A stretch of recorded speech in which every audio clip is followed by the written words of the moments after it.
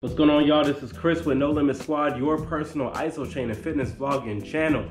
Today we're going to cover the seated bicep curl. The reason why you'd want to do a seated bicep curl is, say you're really having trouble with keeping the neutral spine on the standing and you're ripping into it and your back is like that, or you're just like that with a cat back, what's called in the fitness world cat back, poor form, rounded back, and you just want to get the 100% bicep curl benefit, you can do it from seated.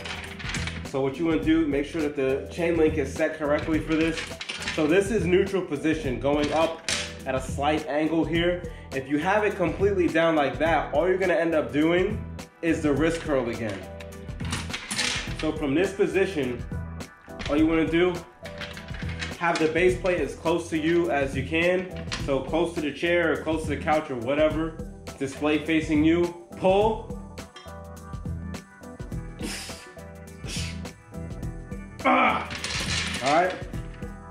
What helps a lot with doing the seated bicep curl is pushing your feet down into the plate as you're pulling up on the bar. Those opposing forces really allow you to get the maximum contraction for those 6 seconds during the isometric isochain bicep curl. It's really helpful. Just make sure that you breathe out for these. Just because it's sitting, again, it doesn't mean it's not intense. It is.